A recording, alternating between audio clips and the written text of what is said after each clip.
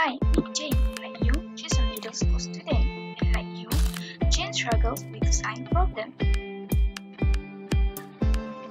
It frustrates her because she's having a hard time to do an observation, she's struggling to differentiate the variables, and she's confused on how to come up with hypotheses. This tutorial will solve all those problems for Jane.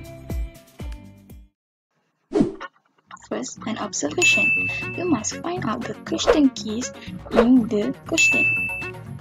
Tips: do not give reason in your observation. For example, the number of elephants decreases, the size of an ice cube becomes smaller after 5 minutes, and plant B is bigger than plant A.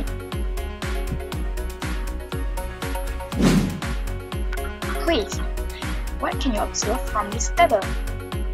Tick tock, tick tock.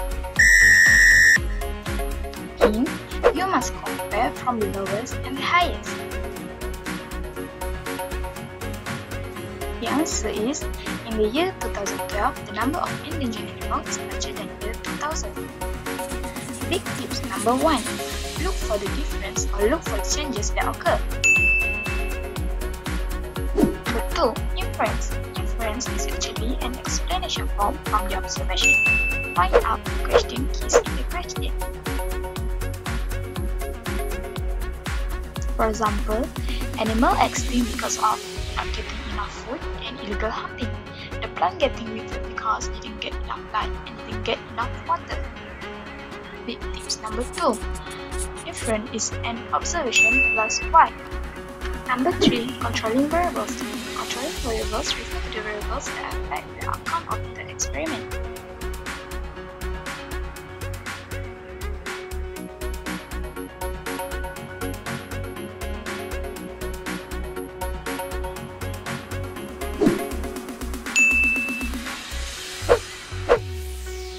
Quiz: can you stick 2 variables from the table? Tick tock, tick tock.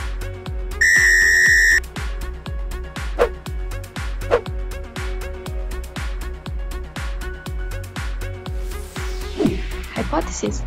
Hypothesis is the relationship between manipulated variables and responding variables. Hypothesis can be made based on the inference.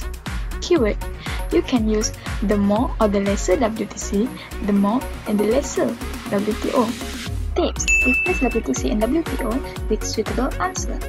Also use the bigger the smaller, the longer the shorter, the thicker the thinner, the more the least. For example, the heavier the load, the longer the spring. The number of pupils increase, the temperature of the class also increase. Quiz: state the hypothesis for this investigation. Tick tock, tick tock. Hint: look at the year and the number of endangered animals both increasing. Answer: as the year increased, number of endangered animals also increased. Big tips number 3. Relate between what to change and what to observe. So, Jane gets started right away. Look at how happy Jane is. Good luck!